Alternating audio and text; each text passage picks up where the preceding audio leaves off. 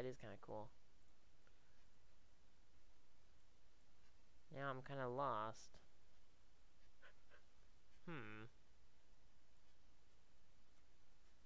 No, back to the snow area. Huh. Should have had a compass on me.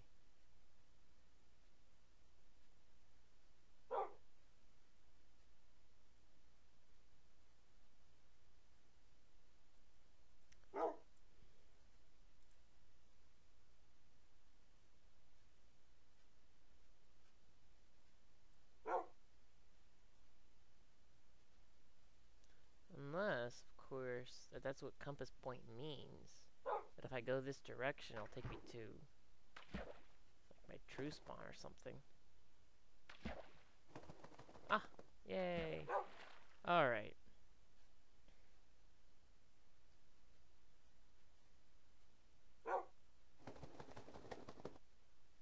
So, I'm going to go...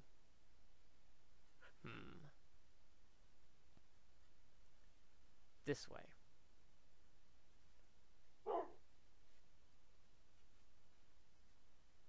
Go straight this way.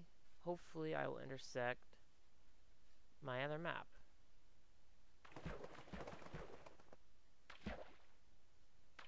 Yep, perfect. Very, very nice.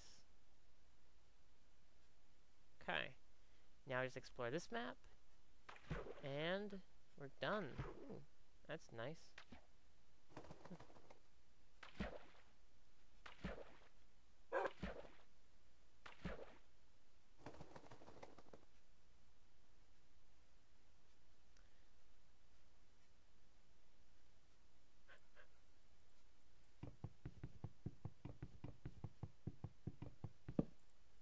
Oh, that reminds me. Yeah. Problem is you have to right click your backpack every time you save and exit and then reload. And if you forget, then your tools otherwise won't draw from your backpack. So I think that's fixed in IC2.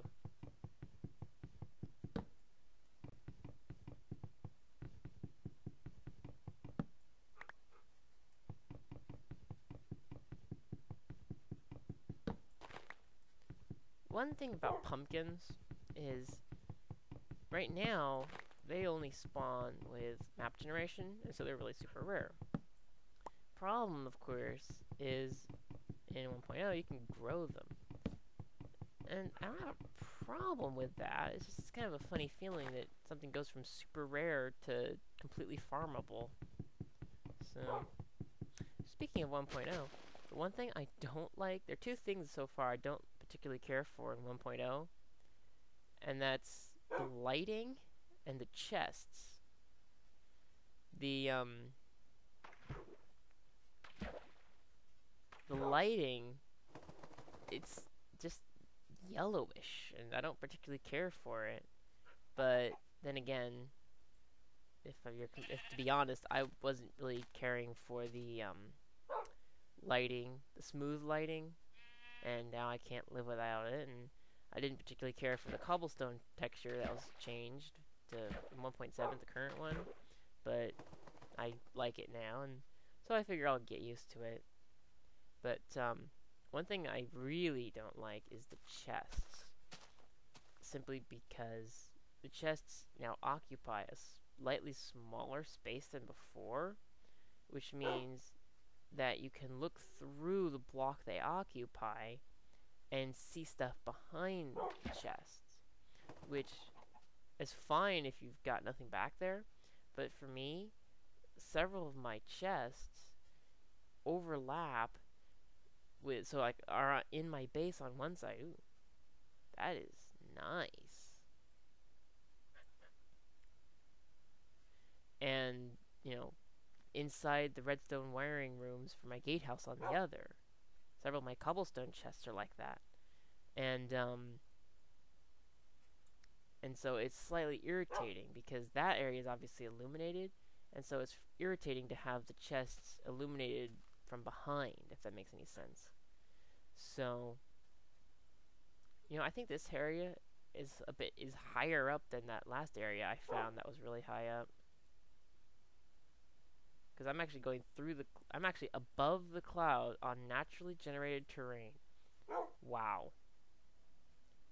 And I can go even higher. I've got to get over to that tree. Wow. This is the highest I have ever been on naturally generated terrain. That is impressive. Went off the map a bit, though. Alright.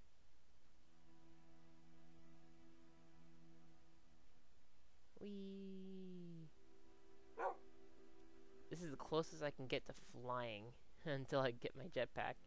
And even then, jetpacks in IndustrialCraft 2 are really only good for upwards travel, not lateral travel. And I wish I had noticed that it was about to get dark while I was still up there, so I could have slept way up high like that. But oh well. Okay, almost to the corner. Okay, good. I think I'll sleep here.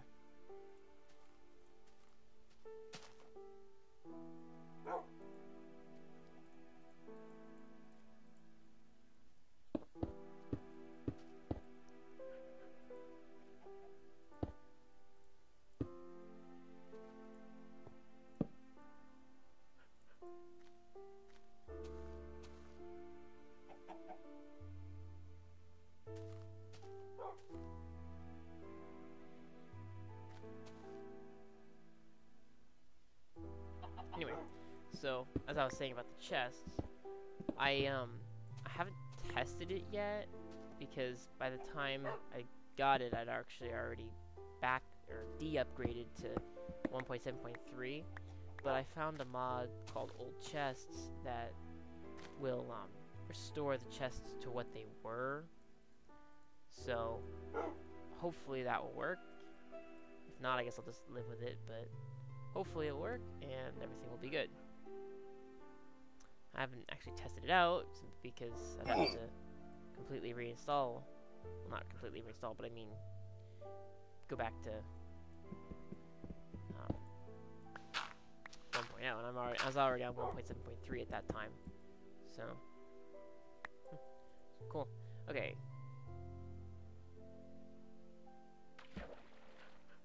Almost done. Of course, then I'm gonna have to go all the way across country to get back to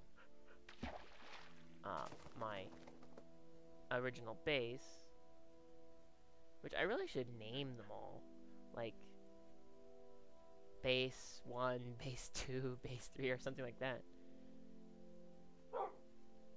See, I've got main base. I'll have secondary base in the 1.0 area. I have underwater base, I have nether base, I have tons and tons of lag, and then I have the base around the overworld portal that my nether base attaches to. That's actually on this map. So, several bases. I guess nether base, nether base overworld, main base, secondary base, underwater base. Yeah, I guess that works. Occurs to me that I don't have a nether portal at my underwater base. Oh, I think I just went off. I think I went a little too far there. Yeah. Problem is my hand is in front of the map, so I can't see anything in that corner. But I know for a fact that it's already been explored, so that's good.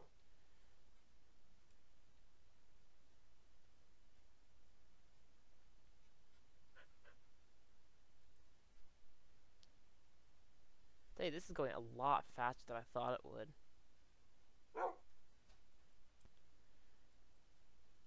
At the rate I'm going now, it's only going to be 2 episodes total of exploring. Which means that I'll be up to 1.0 on part 32? Let's see, 30, 31, yeah, 32. So, that's very exciting. wish maps were transparent. Or, I mean, not transparent, translucent. So you could look through them. Wonder what the recipe for that would be. Probably a map surrounded by glass. Yeah. That would be a good recipe for a translucent map. Because you took the map, painted it on the glass. Oh well.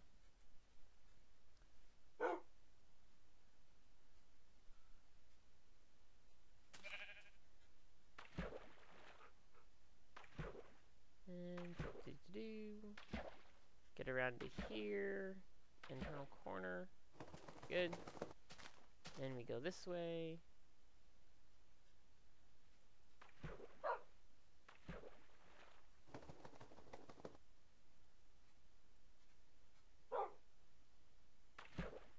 Let's see. If I go straight down like this, will it work? No. Oop. Need to go a little back that way. The problem is it's hard to tell the difference between sand and unexplored area when they're in terms of pixels, and so you have to be careful not to miss an unexplored area. Sorry, ran right into the cacti. I mean, obviously, because it's hard to tell when looking at a straight pixel. Sorry again, that whether it's an unexplored pixel or a sand pixel. So little sand islands in the middle of the water can get kind of tricky to discern. Ultimately, it doesn't matter too much if the map is 100% accurate, because A, there's no 100% exploration bonus, and B, what's the visual range of the map is not the actual visual range of, well, myself, me, you, whatever. So, because when I cartograph it, it shows that I've explored a little bit farther than it shows on the map, which is fine. I'm not trying for, you know, exact boundaries or anything like that. I'm just trying for about such and such amount of area. So,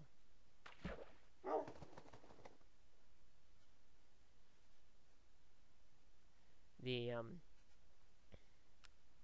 cartograph map has is a lot more detailed because it shows every single pixel. This only shows overall, and I think it's like 8 times less detailed is what I heard. I can't remember for certain, but that's the exploration done. So now all I have to do is get back to my main base, as it's now officially called. Although before I do that, let's see, it's 14 now. I guess I've got a bit more time before I have to sleep. I suppose. No, I won't be able to make it. Wait. I didn't do that.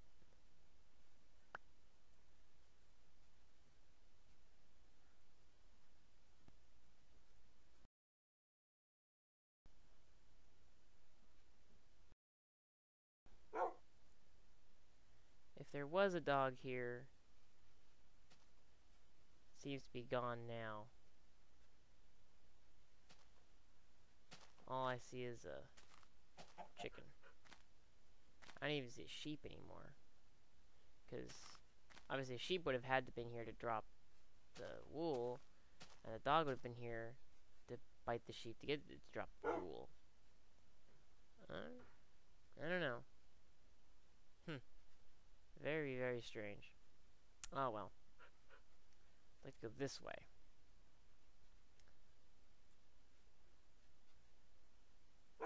Lots of cows.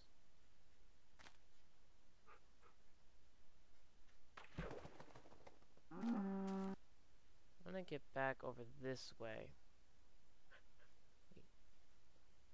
Okay. Chickens and... Alright. Nothing interesting.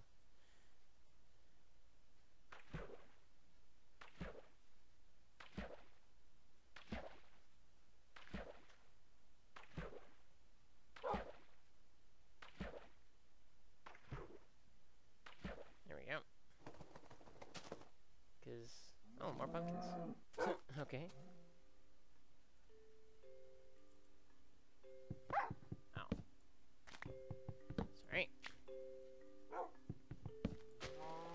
Their health is getting pretty low.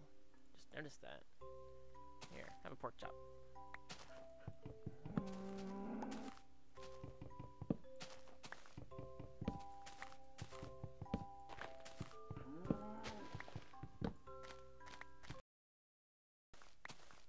Okay.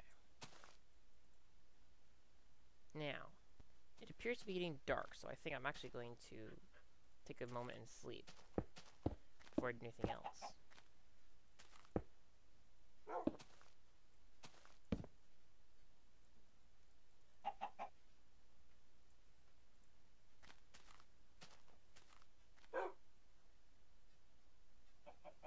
Okay.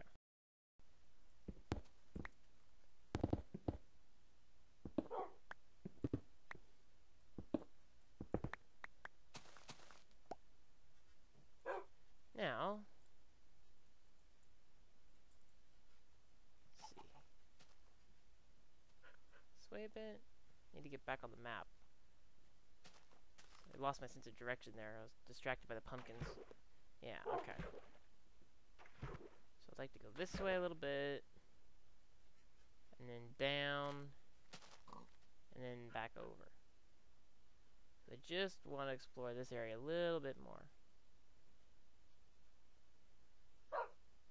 Because from my exploration while I was lost, I've got a bit off map Cartograph area on Cartograph, and I just want to explore around and get the last little smidgen of it on the map, because there's this gap of unexplored area that I'd like to, you know, deal with so that I don't have it before I call it quits on the exploring.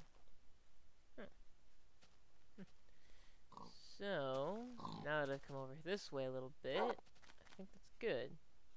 So now, let's see, I think, I gotta figure out which way to go now. So now, it's back to base. Let's climb this mountain here. Whoa. Okay. Wasn't expecting that.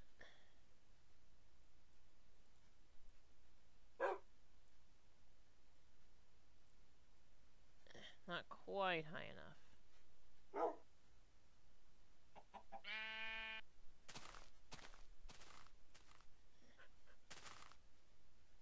I wonder if this is the same mountain I climbed earlier. Could be. There we go.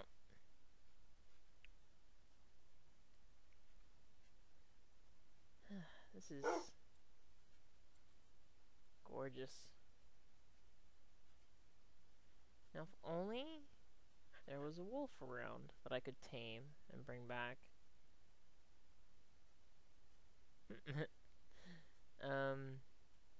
Oh, I bet I know. That's because, yeah, I'm like above the sky limit. Let's see. Yeah, I'm well off this map. I'm actually probably closer to the other map.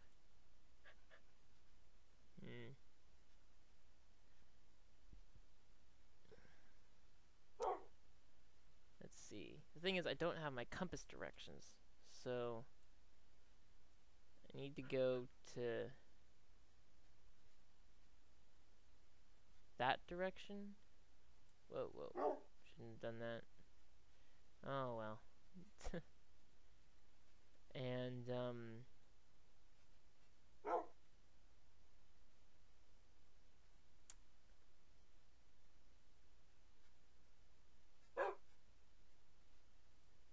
that direction. So yeah, alright. This should be good. This will get me back up onto the map.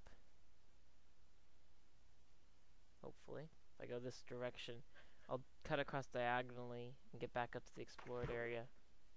Probably coming up from the corner. Yep. Oh, no, there I am. Actually, so I was way higher than I thought I was, but that's cool. Great, if I came off the map in that direction, then... Right, okay. Because this map is actually Well, let's just see here. 'Cause I'd really like to understand this. Go off the map. I don't appear on this map because this map is up there. I'm thinking I should have another map out there just so I know where I am, but I have to go back to my basement materials and go all the way there, so I probably won't do that. Alright, so I'm going this way, going this way.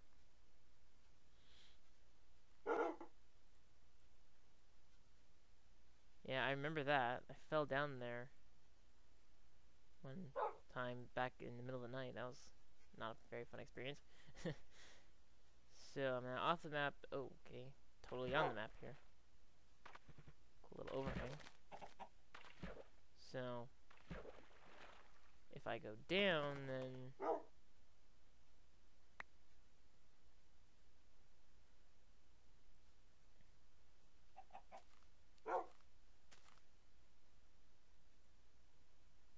I'm going in a diagonal. This should take me back towards my base. Let's see.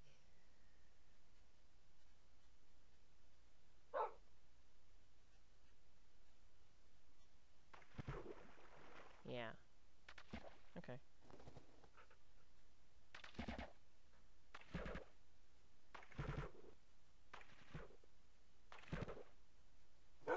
So at what point, I wonder, do I go off the edge of the map?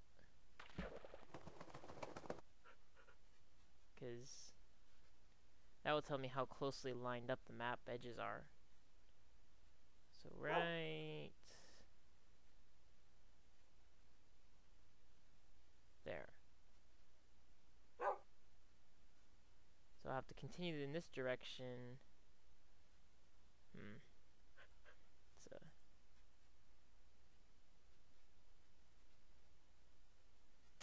I need to save and reload. It still has my arm in front of it, so I can't see. But suppose I could do is go back that way, but I've had enough of exploring. I'll always come back and explore this area later.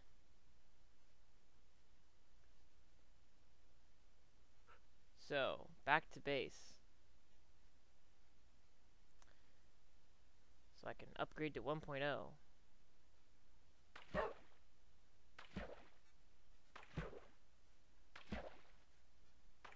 Assuming, of course, that I'm going in the right direction. Yeah, okay, there I am. Good.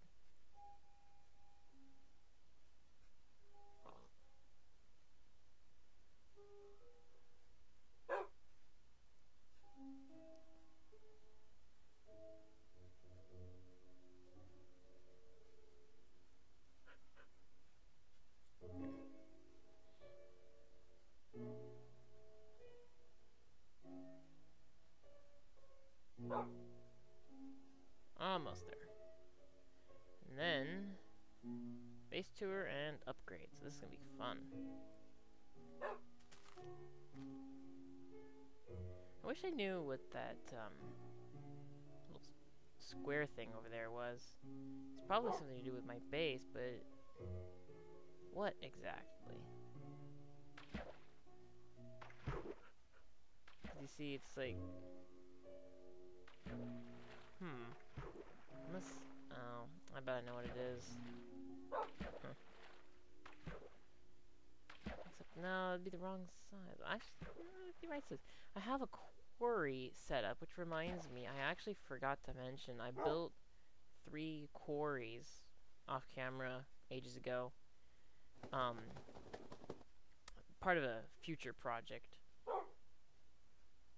But, yeah, I built the quarry. I've got it set up, but the problem is quarries and some of the other BuildCraft stuff is really, really slow in BuildCraft 1.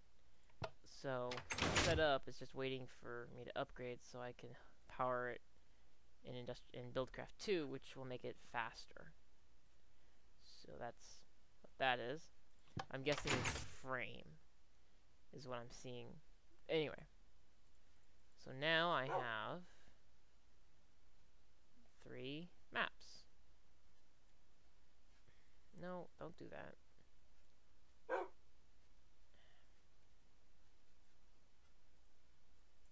There. And stay. No, stay. Sit.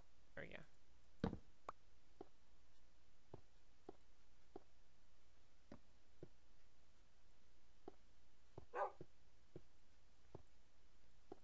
You know what'd be cool?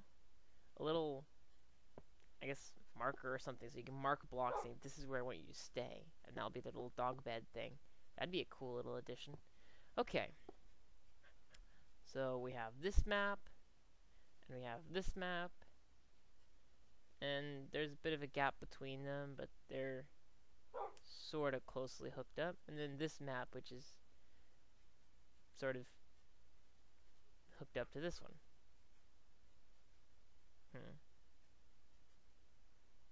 I wonder if there are any mods that improve maps. That would be good.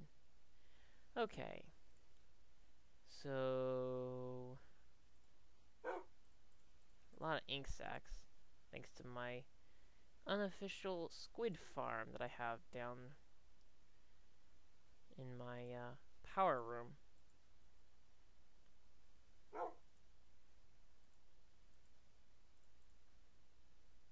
And then this map is my nether map, yes. So I'll hold on to this. I have some one raw fish, so I'll cook this really fast. I have some iron ore to macerate.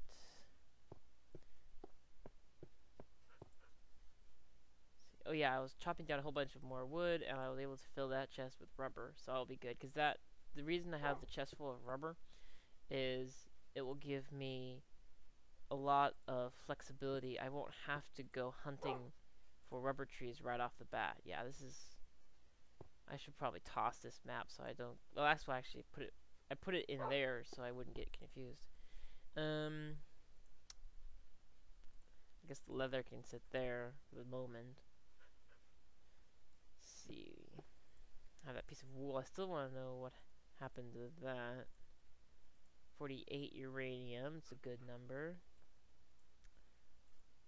Up to, as you can see, I've got all these brown mushrooms and only some red mushrooms. So I really don't know why I have a huge accumulation of mushroom stew.